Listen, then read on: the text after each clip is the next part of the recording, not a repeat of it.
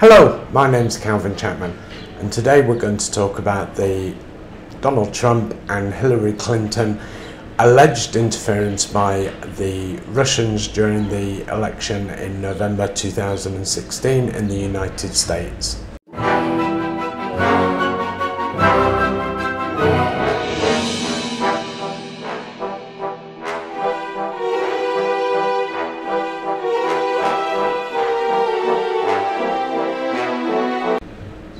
So a bit of history for those that have lived under a rock throughout 2016 and 17. Donald Trump was never going to win the general election in the United States in 2016. In fact, on the day of the election, people like HuffPost had put out statistics that Hillary Clinton had a 96% chance of success and Donald Trump had a 3% chance of success, give or take the point whatever in that 1%. And as we know, Donald Trump not only won, but he won convincingly, though he substantially lost the popular vote.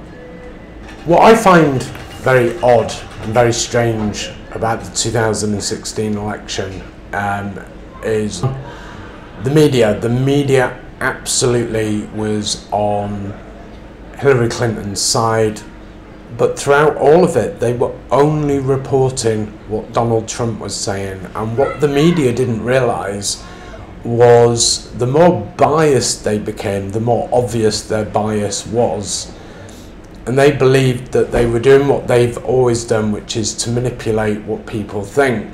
But in fact, most people were watching the election and they were seeing bias that was unfathomable in any other election. People watching journalists absolutely wreck their ethics, and the way that Donald Trump was talked about was astonishing. And the media throughout all of this believed that they were absolutely trouncing any chance that Donald Trump had of winning. But what they didn't realise was people were actually listening to what Donald Trump said, which was, the media is dirty, the media is biased, and the media will only report what the media wants you to hear rather than the full story. And people were listening to Donald Trump say that on the one hand, and then the media put out the most biased, awful reporting imaginable, and the media believed that that would win the day, and it didn't. It couldn't have done, because people genuinely believed what Donald Trump was saying, which is the media bias, and the media bias shone through. And as Donald Trump got more and more popular, they reported literally every word he said, and instead of that media bias translating over into a win for Hillary, it was in fact ticking over into more and more people believing what Donald Trump was saying, whether it was true or not. That's not the main thing that I want to talk about today. What many people don't realise is there was actually a mirror in the Clinton-Trump campaign, as there had been a few years ago involving Bill Clinton, and it surprises me that so few people have brought this up.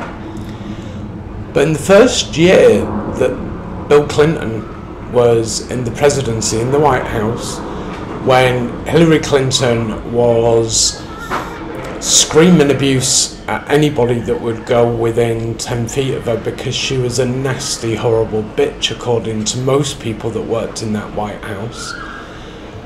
What people forget is that there was an allegation of the Chinese interfering in the general election and trying to force the candidate of their choice, which in that case was Bill Clinton, and Bill Clinton won the election. And what happened in that first year was a large number of recordings from the FBI came out, because the FBI had been recording individuals that they believed were spying for the Chinese state, And in those recordings, they happened to catch things that were being said by the Clinton camp, because these individuals that were alleged to be dealing with spies from China, they were being recorded, but other people were being recorded with it. Now, does that sound familiar? Because that's exactly the arguments that came out with the Clinton campaign in 2016, which was the FBI were recording people, and whilst they were recording them, assuming that they were dealing with Russian spies, they happened to overhear things being said by the Trump campaign. And they are, if you go back and have a look at the original Clinton dealing in the first year of the Clinton presidency, if you go back and look at what the FBI was saying, it's an almost mirror image with what has been said about the Trump campaign, which is people being recorded and people overhearing somebody else, and that's something else opening up an investigation. And what really surprises me is there are some really odd moments in the election that should make you stop and think, why is it that Louise Mensch was able to know so many things about the FBI investigation into the alleged Russian connivance in the election? Louise Mensch used to be a British politician. She was a Conservative. She was in the Tory party, and she left for whatever reason after 2 years of being an MP, and she moved over with her husband to the United States, her husband being an American.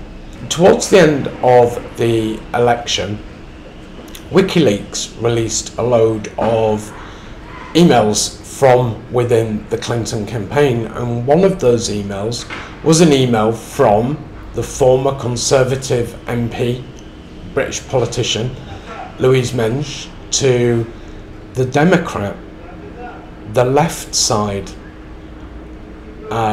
presidential candidate Killery Clinton, saying, I absolutely love you. If you want me to do things for your campaign, I will. Why was a Conservative British journalist slash former politician, why was she contacting the left and saying that she was in love with the candidate and would do anything that was asked of her? That was really bizarre. And then Louise just became unhinged, and the things she was putting out on Twitter were more and more odd and strange. But one of the things that she was obsessing about towards the end of the campaign was that a FISA warrant had been issued against the Trump campaign. Now, a FISA warrant is a warrant for spies, and it's all done in secret. Nobody's meant to know about it. And these are granted where there are state secrets at stake, and there is to be an investigation by the security services into somebody, and it's got to be agreed by a FISA court. And this was granted, and we now know that it was granted against one individual within the Trump campaign. And when they were recording this one individual, they recorded lots of other things within the Trump campaign because it was being overheard. And that's how things were being overheard when the Clinton campaign was being investigated for Chinese manipulation in the American presidential election. And it seems very odd that Louise Mensch was able to know these things that nobody outside of that FISA court could have known. Indeed, we've just seen the Republicans issue a damning report into that FISA warrant, and the Democrats have just hit back with the 10-page rebuttal in regards to that FISA warrant. That FISA warrant was extremely important. So how did Louise Mensch, a British journalist, know about that Pfizer warrant? How was she able to get the G up on this alleged Russian collusion that was allegedly going on? But I don't believe for a second it was. And if people go back and look at what happened in the first year of the Bill Clinton presidency, and then go back and look at the first year of the Trump presidency, you will see that they are almost exactly the same when it comes to the alleged collusion. I think she had a deal with somebody within the FBI that they would do these things, and they would do it exactly the way it had been done against Bill when he became president. And I think more journalists need to look into that. More journalists need to look into why Louise Mensch was involved in the way that she was, having sent the email that she'd sent to Hillary Clinton. There's something very odd, and there is something that tells me that at the bottom of it is dirty politics. There is somebody calling in favours, and there is somebody manipulating people at the FBI who went on to manipulate a Pfizer call, and that has led on to an attempt to bring down the government of the United States of America in almost exact same languages that somebody tried to bring down the government of Bill Clinton in the first year that he was president. I genuinely recommend you go and read a book. The book is called Game of Thorns, and there's another book called The Devil's Bargain. I recommend you go read both. Hillary Clinton is a dirty, dirty politician. She believed it was her right, indeed her duty, to become the next president of the United States, and she didn't. And she's using every dirty tactic she possibly can.